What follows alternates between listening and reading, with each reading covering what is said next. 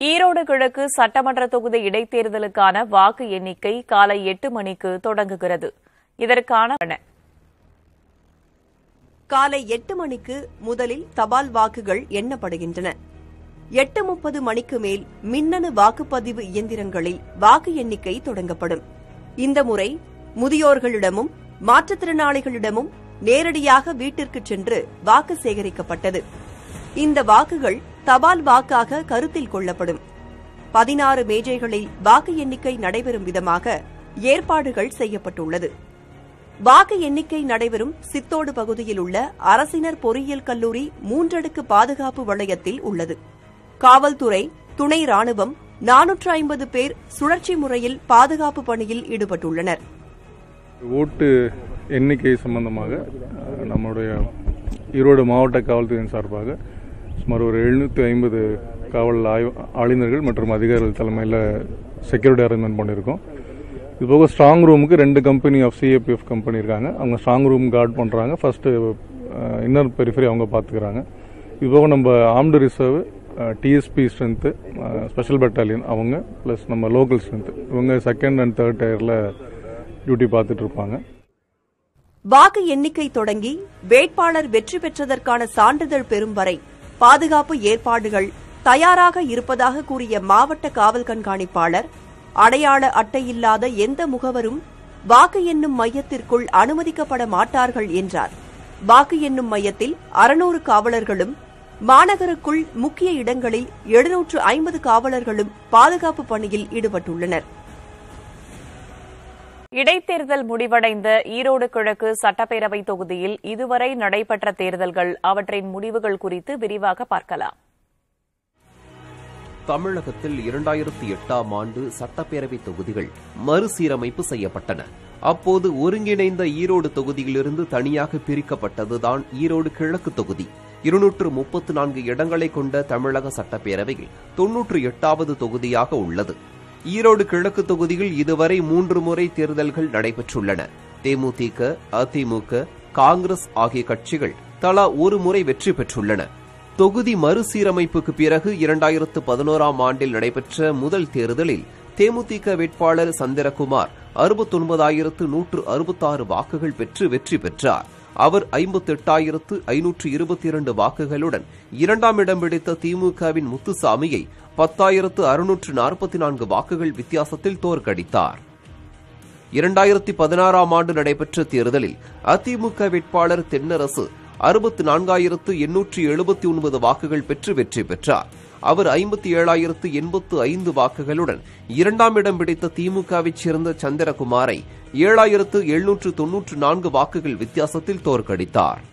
2021ஆம் ஆண்டு நடைபெற்ற தேர்தலில் காங்கிரஸ் கட்சியைச் சேர்ந்த திருமகன் ஈவேரா 67,300 வாக்குகள் பெற்று வெற்றி பெற்றார். 58,396 வாக்குகளுடன் 2ஆம் இடம் பிடித்த தமிழ் மாநில காங்கிரஸ் கட்சியைச் சேர்ந்த யுவராஜாவை 8,904 வாக்குகள் வித்தியாசத்தில் அவர் தோற்கடித்தார். ஈரோடு கிழக்கு பேரவை தொகுதி உறுப்பினராக இருந்த காங்கிரஸ் கட்சியைச் சேர்ந்த திருமகன் ஈவேரா உடல்நலக்குறைவு காரணமாக ஜனவரி 4ஆம் தேதி காலமானார். இதையடுத்து அத்தொகுதிக்கு இடைத்தேர்தல் நடத்தப்பட்டு இன்று வாக்கு எண்ணிக்கை நடைபெற உள்ளது. திரிபுரா, நாகாலாந்து, மேகாலயா ஆகிய மாநில சட்டப்பேரவை தேர்தல்களில் பதிவாகியிருக்கும் வாக்குகள் காலை 8 மணி முதல் எண்ணப்படுகின்றன. திரிபுராவில் கடந்த பிப்ரவரி 16ஆம் தேதி 60 தொகுதிகளுக்கு தேர்தல் நடைபெற்று முடிந்தது. தற்போது பாரதிய ஜனதா ஆட்சி நடைபெற்று வரும் நிலையில் அதனிடமிருந்து ஆட்சியை கைப்பற்ற காங்கிரஸ் கட்சியுடன் மார்க்சிஸ்ட் கம்யூனிஸ்ட் உள்பட மேலும் சில கட்சிகள் கூட்டணி சேர்ந்துள்ளன. 259 வேட்பாளர்கள் இங்கு களத்தில் உள்ளனர். நாகாலாந்து, மேகாலயா ஆகிய மாநிலங்களில் கடந்த 27ஆம் தேதி வாக்குப்பதிவு நடைபெற்றது. நாகாலாந்தில் மொத்தமுள்ள 60 தொகுதிகளில் 59 தொகுதிகளில் 183 வேட்பாளர்கள் களத்தில் உள்ளனர். ஒரு தொகுதியில் தற்போதைய பாரதிய ஜனதா சட்டமன்ற உறுப்பினர் கசாட்டோ கினிமி போட்டியின்றி தேர்வாகியுள்ளார். மேகாலயாவில் மொத்தமுள்ள 60 தொகுதிகளில் 59 தொகுதிகளில் 369 வேட்பாளர்கள் களத்தில் உள்ளனர்.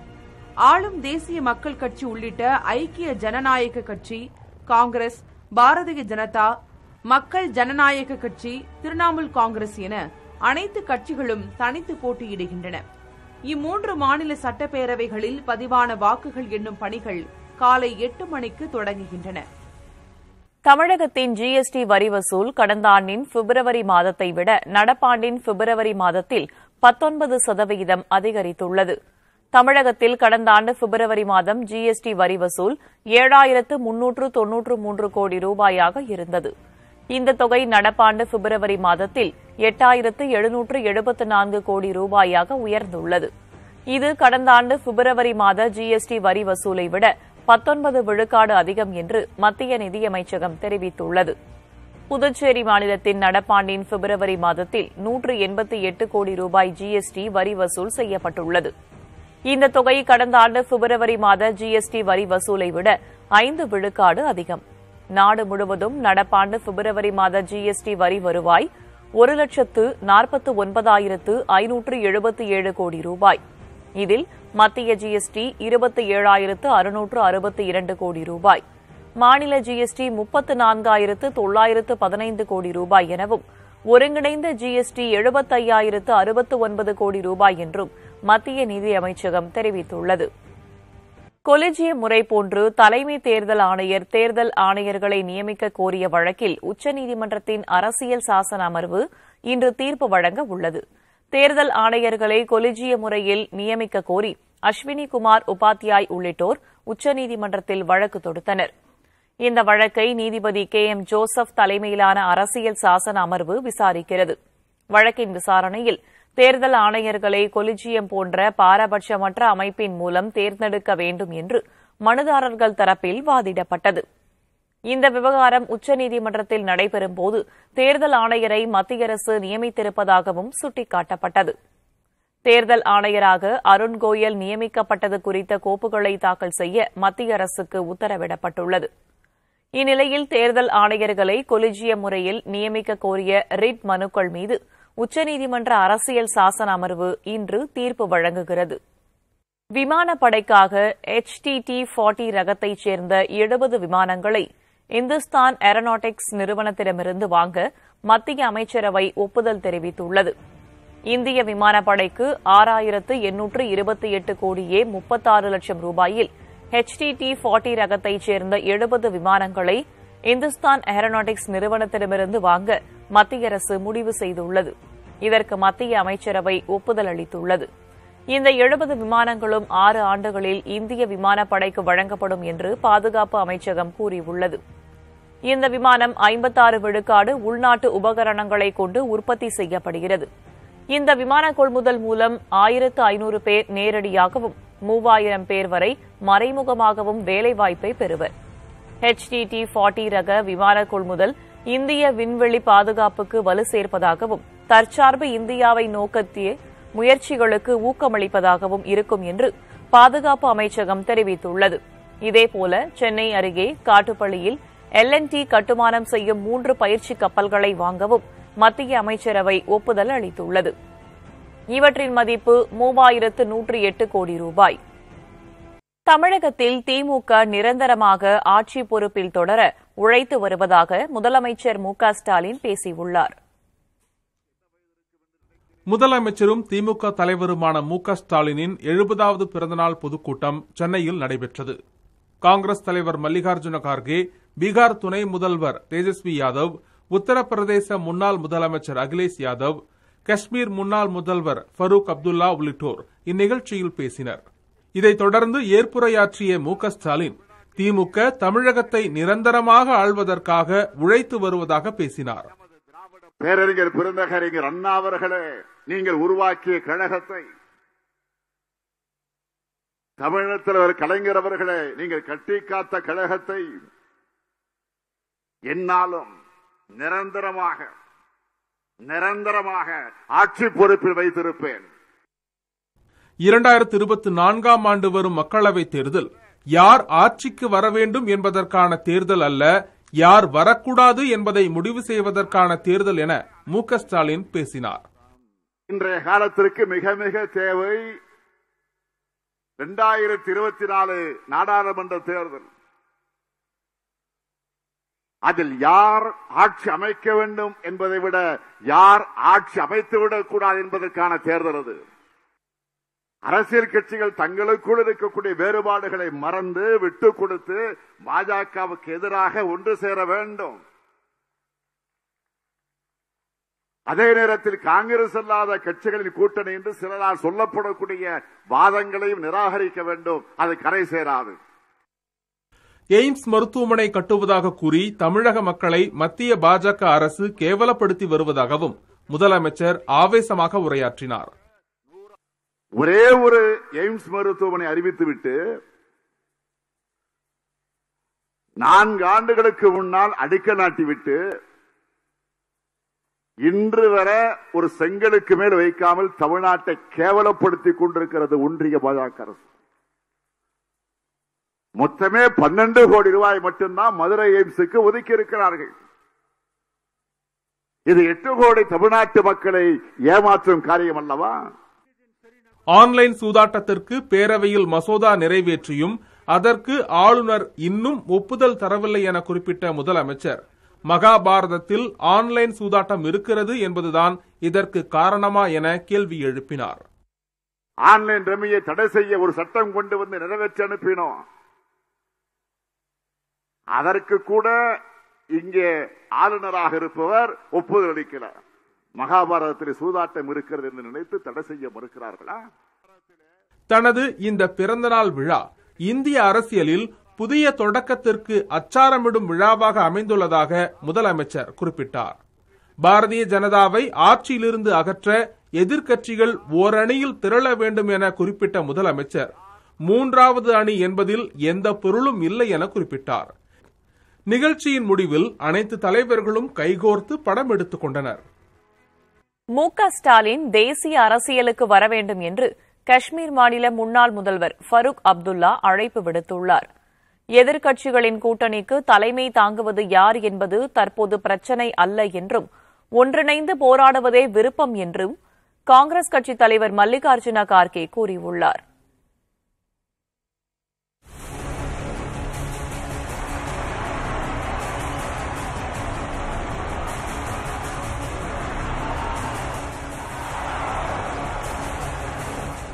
தமிழக முதலமைச்சரும் திமுக தலைவருமான மு.க. ஸ்டாலினின் 70வது பிறந்த நாளை ஒட்டி சென்னை நந்தனம் ஒய்எம்சிஏ மைதானத்தில் பொதுக்கூட்டம் நடைபெற்றது.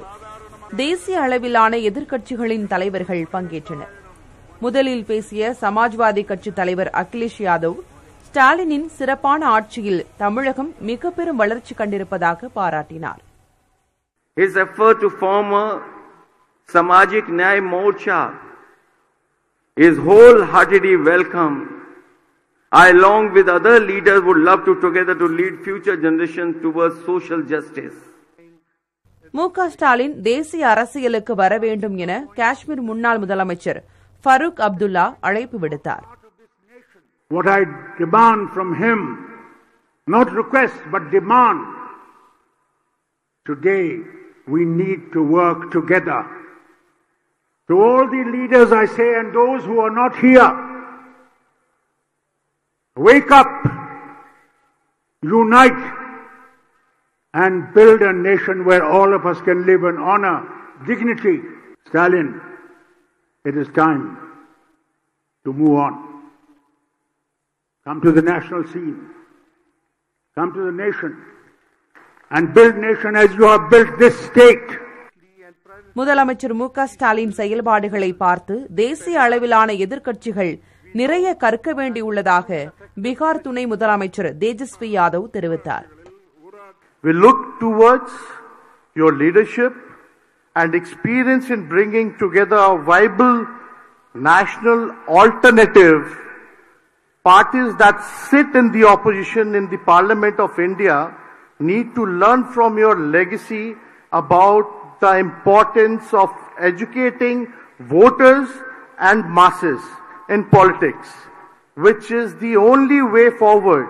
Now, if we want to build a strong, dedicated, mass-based organization. வரும் மக்களவை தேர்தலிலும் திமுகவுடன் கூட்டணி தொடரும் என காங்கிரஸ் தலைவர் மல்லிகார்ஜுன் கார்கே பேசினார். எதிர்க்கட்சிகளின் கூட்டணிக்கு யார் தலைமை தாங்குவது என்பது தற்போதைய பிரச்சினை அல்ல என்றும் ஒன்றிணைந்து போராட வேண்டும் என்பதே தங்களின் விருப்பம் என்றும் அவர் தெரிவித்தார். We are not telling that who will lead or who is not going to lead. It is not the question. We want to fight together, unitedly. That is our desire. நிகழ்ச்சிக்கு தலைமை தாங்கி பேசிய அமைச்சர் துரைமுருகன், நீங்கள்தான் இந்தியாவிற்கு தலைமை தாங்க வேண்டும் என ஸ்டாலினிடம் எதிர்க்கட்சிகள் கோரும் நாள் வரும் என கூறினார். ஒரு காலத்தில் யார் இந்தியாவினுடைய ஜனாதிபதியாக வருவது என்பதற்கு இந்திரா காந்தி சொன்னார், எனக்கு தெரியாது, கருணாநிதியை கேளுங்கள் என்று. இந்திய நாட்டுடைய ஜனாதிபதி யார் என்பதை கோபாலபுரத்திலே இருந்துதான் கலைஞர் பிபிகிரியை அறிவித்தார். ஒரு மாநில முதல்வர் இந்தியாவின் ஜனாதிபதி அறிவித்தார். தளபதி அவர்களே, என்னுடைய அனுபவத்தை வைத்து சொல்லுகிறேன், எனக்கு இருக்கிற அரசியல் தெளிவை சொல்லுகிறேன். இந்திய நாடு ஒரு நாள் இந்த கோபாலபுரத்து வீதி வீட்டுக்குள் நுழைந்து அதே உங்களை பார்த்து நீங்கள் தான் இந்தியாவுக்கு தலைமை தாங்க வேண்டும் என்கிற காலம் ஒன்று வரும் வரும் வரும்.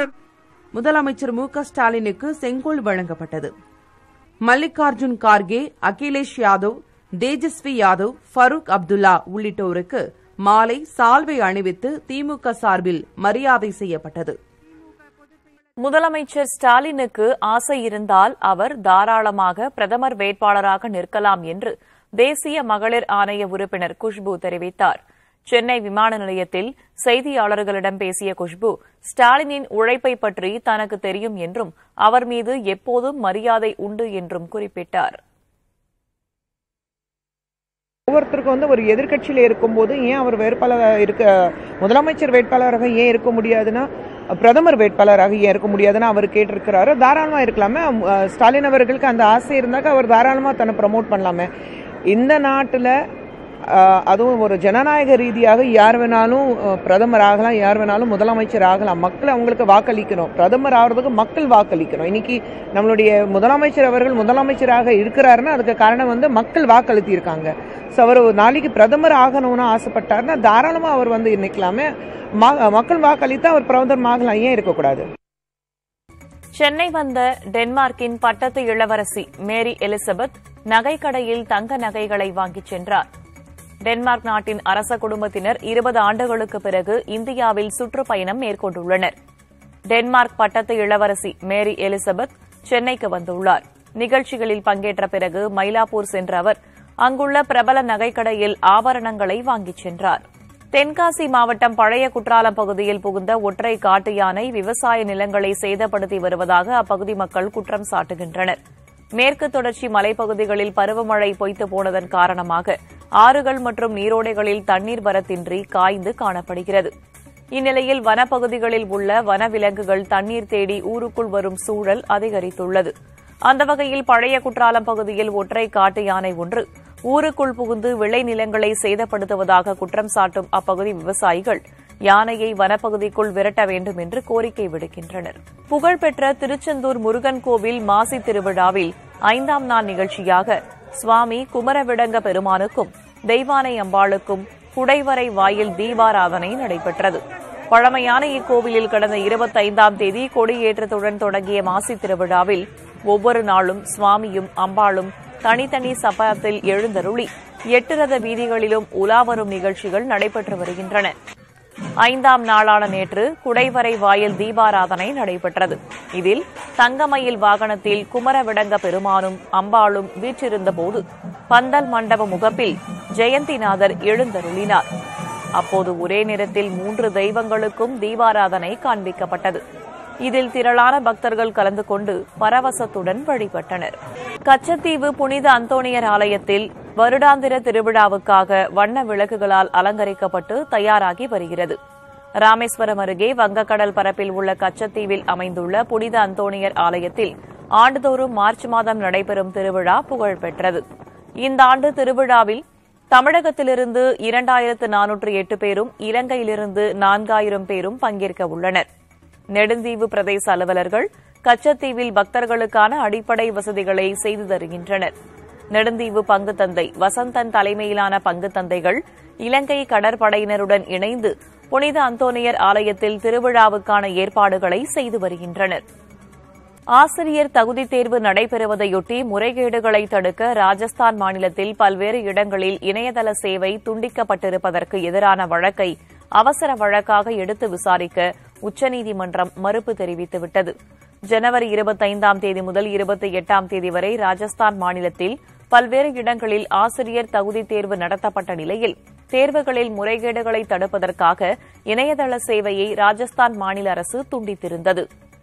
உரிய வழிமுறைகள் பின்பற்றப்படாமல் இணையதள சேவை துண்டிக்கப்படுவதால் நீதிமன்ற நடவடிக்கைகள் பாதிக்கப்படுவதாக கூறி விஷால் திவாரி என்ற வழக்கறிஞர் உச்சநீதிமன்றத்தில் பொதுநல மனு ஒன்றை தாக்கல் செய்திருந்தார். இந்த வழக்கை அவசர வழக்காக எடுத்து விசாரிக்க வேண்டும் என்று உச்சநீதிமன்ற தலைமை நீதிபதி அமர்வில் கோரிக்கை விடுக்கப்பட்டபோது தற்போதைக்கு இந்த மனுவை விசாரிக்க வேண்டியது இல்லை என்றும் ஹோலி விடுமுறைக்கு பிறகு இந்த வழக்கை விசாரணைக்காக பட்டியலிடுவதாகவும் தலைமை நீதிபதி அறிவித்தார். இந்தியாவில் கடந்த ஜனவரியில் 29 லட்சம் கணக்குகளை முடக்கியுள்ளதாக வாட்ஸ்அப் நிறுவனம் தெரிவித்துள்ளது.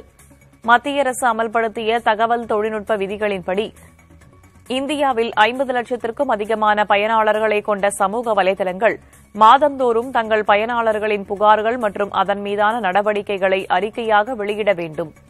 அதன்படி நடப்பாண்டில் ஜனவரி மாதம் இந்தியாவில் 29,18,000 வாட்ஸ்அப் கணக்குகள் முடக்கப்பட்டுள்ளதாக வாட்ஸ்அப் நிறுவனம் தெரிவித்துள்ளது. அவற்றில் பயனாளர்களிடமிருந்து எந்தவித புகார்களும் வருவதற்கு முன்பே முன்னெச்சரிக்கை அடிப்படையில் 10,38,000 கணக்குகள் முடக்கப்பட்டுள்ளதாகவும் தெரிவிக்கப்பட்டுள்ளது. தமிழகத்தை பூர்வீகமாக கொண்ட நடிகை மஞ்சு வாரியர் மலையாளத்தில் லேடி சூப்பர் ஸ்டாராக வலம் வருகிறார்.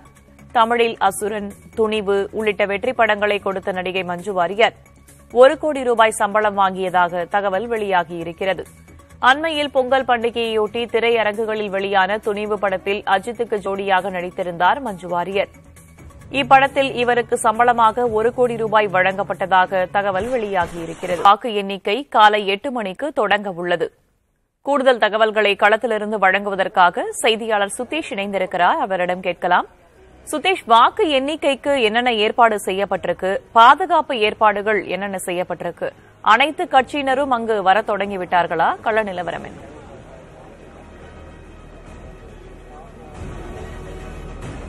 வேதவள்ளி, ஈரோடு கிழக்கு சட்டமன்ற தொகுதி இடைத்தேர்தல் வாக்கு எண்ணிக்கை இன்று நடைபெறுகிறது. நாம் தற்போது வாக்கு எண்ணிக்கைக்கான அந்த தபால் ஓட்டுகள் வாக்கு எண்ணிக்கை மையத்திற்கு தற்போது கொண்டு வரக்கூடிய அந்த காட்சிகளை முதல் காட்சியாக பார்த்துக் கொண்டிருக்கிறோம், நேரடியாக பார்த்துக் கொண்டிருக்கிறோம். ஈரோடு சித்தோடு பகுதியில் வாக்கு எண்ணிக்கை மையம் அமைக்கப்பட்டிருக்கிறது. காலை 8 மணிக்கு வாக்கு எண்ணிக்கை என்பது துவங்க இருக்கிறது. முதலில் தபால் ஓட்டுகள் எண்ணப்படுகிறது. அதன் பிறகு 238 வாக்குச்சாவடிகளில் இருந்து கொண்டு வரப்பட்ட மின்னணு வாக்கு இயந்திரங்களுடைய வாக்குகள் படிப்படியாக ஒவ்வொரு கட்டமாக எண்ணப்படுகிறது. இங்கு 16 மேஜைகள் அமைக்கப்பட்டிருக்கிறது. 2 தளங்களாக அதாவது தரைத்தளம் மற்றும் முதல் தளத்தில் 2 தளங்களில் இந்த 16 மேஜைகள் அமைக்கப்பட்டிருக்கிறது. தரைத்தளத்தில் 10 மேஜைகளும் முதல் தளத்தில் 6 மேஜைகளும் அமைக்கப்பட்டிருக்கிறது. இந்த வாக்கு எண்ணிக்கை என்பது 15 சுற்றுகளாக நடைபெற இருக்கிறது. 77 வேட்பாளர்கள் களத்தில் இருந்த நிலையில் 15 சுற்றுகளாக இந்த வாக்கு எண்ணிக்கை என்பது நடைபெறுகிறது. வாக்கு எண்ணிக்கை நடைபெறும் மையம் என்பது முழுவதுமாக காவல்துறை சிறப்பு படை துப்பாக்கி ஏந்திய வீரர்கள் கட்டுப்பாட்டில் இருக்கிறது. 3 அடுக்கு பாதுகாப்பு என்பது இங்கு போடப்பட்டிருக்கிறது. தொடர்ச்சியாக வாக்கு எண்ணிக்கை மையத்தில் மட்டும் 600 காவல்துறை மற்றும் துப்பாக்கி ஏந்திய காவல்துறையினர் ஈடுபட்டிருக்கிறார்கள். அதேபோல கிழக்கு தொகுதியில் பாதுகாப்பிற்காக 750 ஈரோடு மாவட்ட காவல்துறையினர் ஈடுபட்டிருக்கிறார்கள். தொடர்ந்து 8 மணிக்கு வாக்கு எண்ணிக்கை துவங்கப்பட இருக்கிற நிலையில் அதற்கான ஏற்பாடுகள் அனைத்தும் செய்யப்பட்டிருக்கிறது. வாக்கு எண்ணிக்கை ஏற்பாடுகள் மற்றும் பாதுகாப்பு ஏற்பாடுகள் தொடர்ந்து தீவிரப்படுத்தப்பட்டிருக்கிறது. அதற்கான தபால் வாக்குகள் தான் தற்போது வாக்கு எண்ணிக்கை மையத்திற்கு துப்பாக்கி ஏந்திய காவல்துறை பாதுகாப்போடு தற்போது எடுத்து வரக்கூடிய அந்த காட்சிகளை தொடர்ந்து பார்த்துக் கொண்டிருக்கிறோம். அதே போல முகவர்கள் வேட்பாளர்களுக்கு 16 முகவர்கள் அனுமதிக்கப்பட்டிருக்கிறார்கள். அவர்கள் முழுவதும் செல்போன் உள்ளிட்ட இதர பொருட்களை எடுத்துச் செல்லக்கூடாது என காவல்துறையினர் மெட்டல் டிடெக்டர் போன்ற கருவிகளை வைத்து அவர்களை உள்ளே தடுத்து நிறுத்தி அனுமதிக்கப்படுகிறார்கள். தொடர்ந்து ஒவ்வொரு வேட்பாளர்களுக்கும் 16 முகவர்கள் அனுமதிக்கப்படுகிறார்கள். தொடர்ச்சியாக அந்த வாக்கு எண்ணிக்கை மையத்தில் அந்த வேட்பாளர்கள் உட்பட முகவர்கள் தற்போது ஒவ்வொருவராக அனுமதிக்கப்பட்டு வருகிறார்கள். அதே போல வாக்கு எண்ணிக்கை மையம் என்பது முழுவதுமாக சிசிடிவி காட்சிகள் மூலமாக கண்காணிக்கப்படுகிறது. 2 தளங்களிலுமே 48 சிசிடிவி கேமராக்கள் அமைக்கப்பட்டிருக்கிறது. அது கட்டுப்பாட்டு அறையில் இருந்தும் தொடர்ச்சியாக கண்காணிக்கப்படும் விதமாக இந்த தொடர்ச்சியான பாதுகாப்பு ஏற்பாடுகள் என்பது செய்யப்பட்டிருக்கிறது. வேதவள்ளி, ஈரோடு கிழக்கு தொகுதி இடைத்தேர்தலுக்கான வாக்கு எண்ணிக்கை காலை 8 மணிக்கு தொடங்க இருக்கிறது. இதற்கான முழு ஏற்பாடுகள் அந்த பகுதியில் செய்யப்பட்டிருக்கிறது. தற்போதைய தகவல்களை தந்தமைக்கு நன்றி சுதீஷ். வருடந்தோறும் ஆயிரக்கணக்கான பொறியியல் மாணவர்களை தமிழ்நாட்டில் உருவாக்குவதில் முக்கிய பங்காற்றி வரும் தலைசிறந்த கல்வி நிறுவனமான அண்ணா பல்கலைக்கழகத்தின் பெயரை பயன்படுத்தி பல்கலைக்கழக வளாகத்திலேயே போலி டாக்டர் பட்டம் வழங்கப்பட்டிருப்பது கல்வியாளர்களிடையே பெரும் அதிர்வலைகளை ஏற்படுத்தியுள்ளது.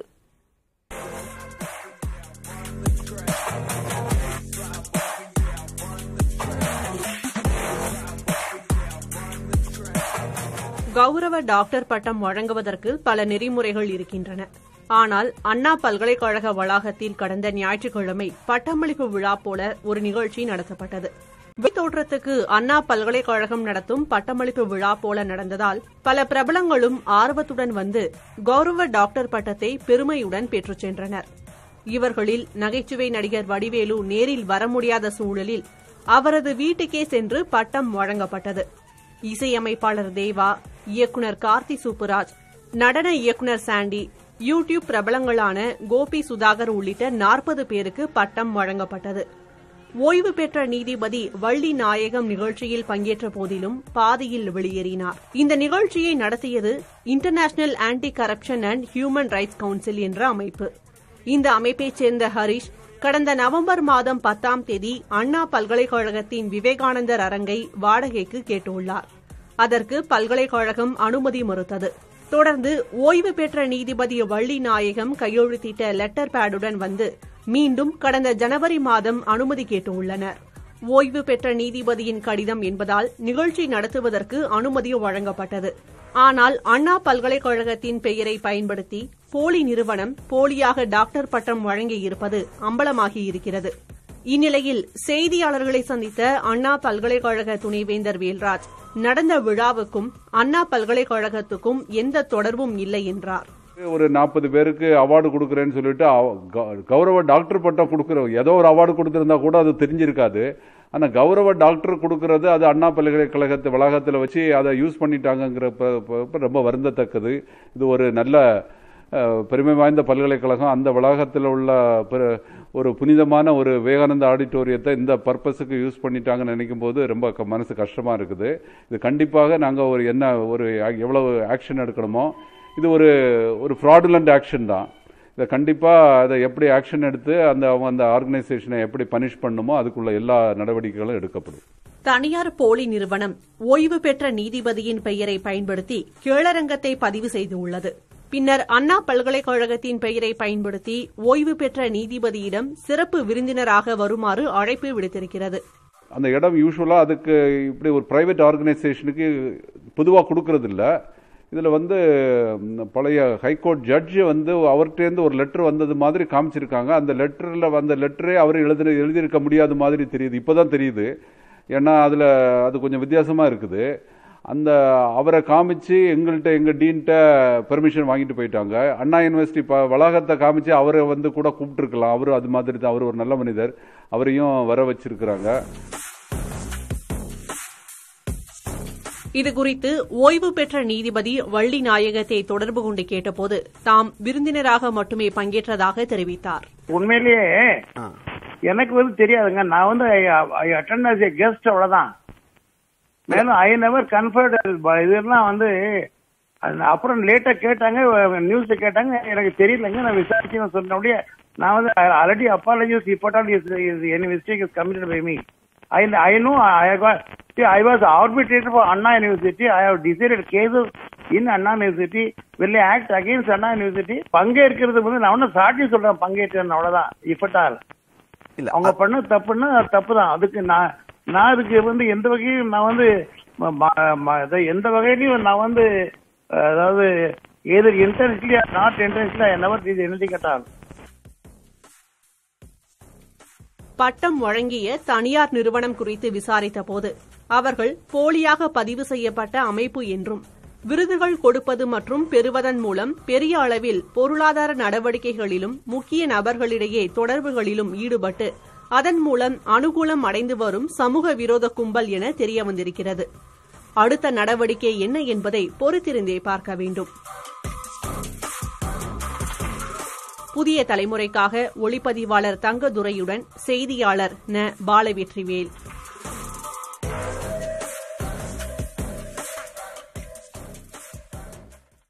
கண்மாய்கள் மற்றும் அரசு புறம்போக்கு நிலங்களில் உள்ள சீமை கருவை மரங்களை வெட்டுவதற்கு ஒப்பந்தங்கள் விட நடவடிக்கை எடுக்கப்பட்டு வருவதாக தமிழக அரசு தெரிவித்துள்ளது. சிவகங்கை மாவட்டம் தாணிப்பட்டி கிராம கண்மாய்கள் அரசு புறம்போக்கு நிலங்களில் உள்ள சீமை கருவ மரங்களை வெட்ட பொது ஏலம் நடத்த கோரி சென்னை உயர்நீதிமன்ற மதுரை கிளையில் பொதுநல வழக்கு தொடுக்கப்பட்டிருந்தது.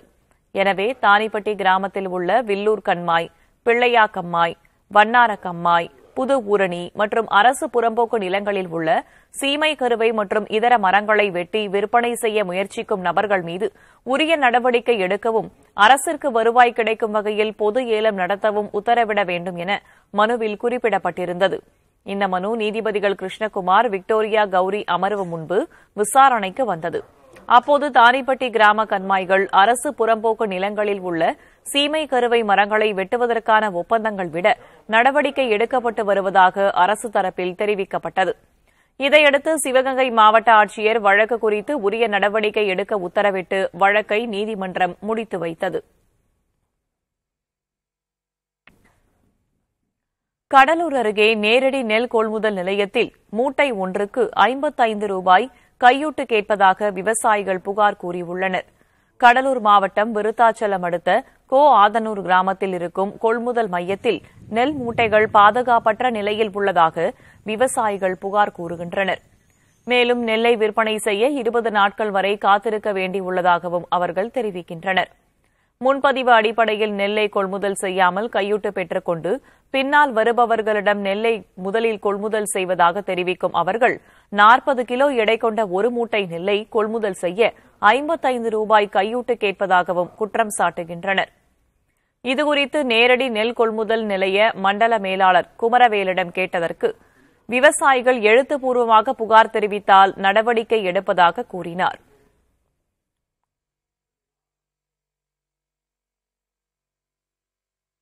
நாங்களும் வந்துட்டு போறோம் கேட்டுட்டு அவங்களும் இது பண்றது மாரி இல்ல. பின்னாடி வர்றதையும் போடுறாங்க, பின்னாடி வரதும் போடுறாங்க. மெரிச்சு நெல்னு சொல்லிட்டு கொண்டாந்து கொட்டுறாங்க. கொட்ட 3 நாள் அந்த நெல்லை போடுறாங்க. ஏன்னு கேட்டால் எனக்கு லோடுக்கு வேணும், குறையுது, அதனால தான் அதை போடுறேன் அப்படின்னு சொல்லி அதை சொல்றாங்க. ஏன்னா 4 நாள் கொண்டாந்து கொட்டுறாங்க, பிள்ளைமத்தடியில் கொண்டாந்து கொட்டுறாங்க. அந்த மூட்டையை பிடிச்சிட்டாங்க 300 மூட்டைக்கு மேல இடையில வந்தது. இதுக்கு நாங்களாம் என்ன பண்றது? நெல் மூட்டை கொண்டாந்து போட்டு இன்னைக்கு 18 நாள் ஆகுது. 18 நாளா வந்து பின்னால வர்றது எல்லாத்தையும் பிடிச்சி போடுறாங்க. நெல் அமௌண்ட் வந்து எக்ஸ்ட்ரா பணம் வாங்கிக்கிறாங்க. பணம் வாங்கிட்டு போடுறாங்க. ஒரு மூட்டைக்கு 55 ரூபா போடுறாங்க. நாங்கள் விவசாயம் இந்த மாதிரி பள்ளத்தில் கிடக்கு. நேற்றுக்கெல்லாம் மழை வந்து போச்சுன்னு கேட்டதுக்கு ஆளுங்கெல்லாம் கலைஞ்சி நேற்றுக்கு வீட்டுக்கு போயிட்டாங்க. மாற்றி இந்த மாதிரி பண்ணிட்டு இருந்தாங்க. எப்படி ஆகுறது? மதுரையில் தீ விபத்து நேரிட்ட சூப்பர் சரவணா ஸ்டோர்ஸ் கட்டடத்தில் நெருப்பு கட்டுப்படுத்தப்பட்ட போதும் 9வது மாடியில் எரியும் நெருப்பை அணைக்க தீயணைப்பு படை வீரர்கள் போராடி வருகின்றனர். கூடுதல் தகவல்களை வழங்குவதற்காக செய்தியாளர் பிரசன்னா இணைந்திருக்கிறார். அவரிடம் கேட்கலாம். பிரசன்னா, அந்த தீயை அணைப்பதில் என்ன சிக்கல்? தீயணைப்பு படை வீரர்கள் தரப்புல என்ன சொல்றாங்க?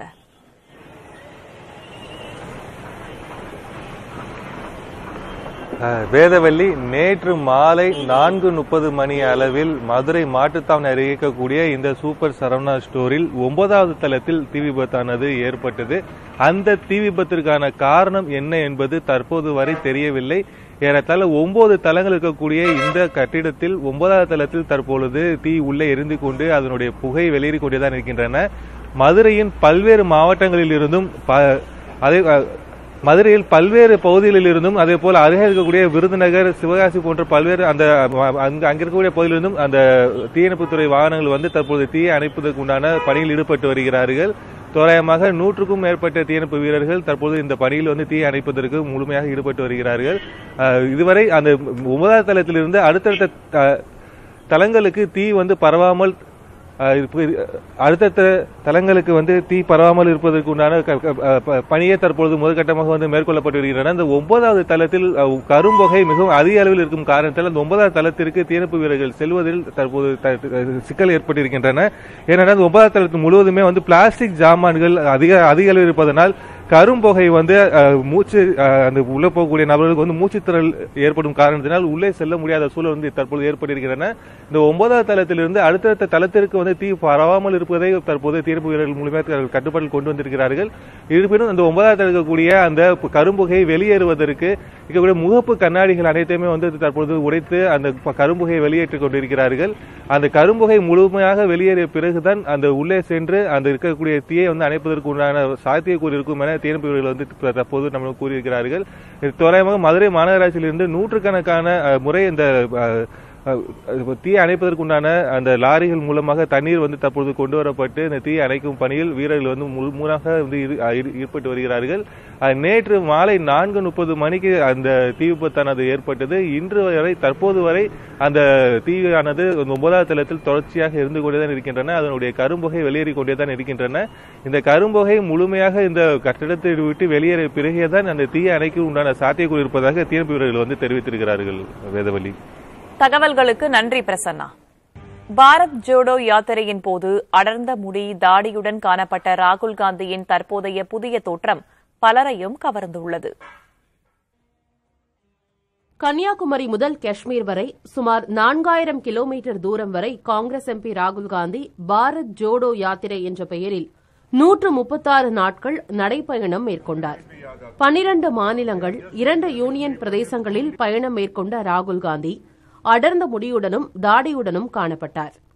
அண்மையில் நடந்த பட்ஜெட் கூட்டத்தொடர், ராய்ப்பூர் காங்கிரஸ் கட்சி மாநாட்டிலும் அவர் அதே தோற்றத்துடன் பங்கேற்றதால் இனி வரும் காலங்களில் ராகுல் காந்தி இதே தோற்றத்தில்தான் இருப்பாரா என்ற கேள்வி எழும்பியது.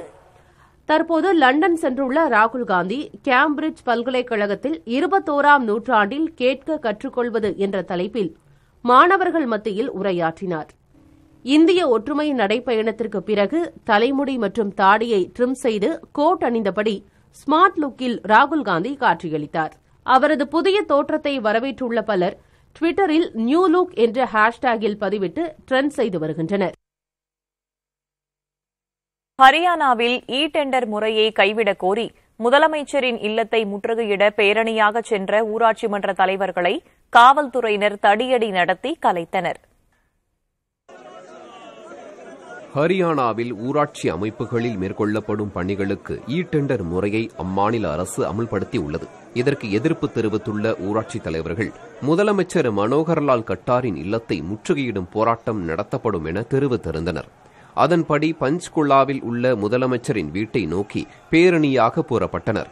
அவர்களை இரும்பு தடுப்புகளை அமைத்து காவல்துறையினர் தடுத்தனர். இதனால் இரு தரப்புக்கும் இடையே தள்ளுமுள்ளு ஏற்பட்டது. ஒரு கட்டத்தில் இரும்பு தடுப்புகளை அகற்றிவிட்டு ஊராட்சித் தலைவர்கள் முன்னேறினர். நிலைமை கைமீறி போனதால் காவல்துறையினர் கூட்டத்தினர் மீது தண்ணீரை பீச்சி அடித்தனர். ஒரு கட்டத்தில் காவல்துறையினர் தடியடியும் நடத்தினர். மக்கள் பிரதிநிதிகளான ஊராட்சித் தலைவர்கள் மீதான தடியடி சம்பவத்துக்கு காங்கிரஸ் உள்ளிட்ட எதிர்க்கட்சிகள் கண்டனம் தெரிவித்துள்ளன. பாரபட்சமற்ற, நடுநிலையான உண்மை செய்திகளை உடனுக்குடன் அறிந்து கொள்ள நண்பர்களுடன் பகிர புதிய தலைமுறை யூடியூப் சேனலை சப்ஸ்கிரைப் செய்யுங்கள். இணைந்திருங்கள்.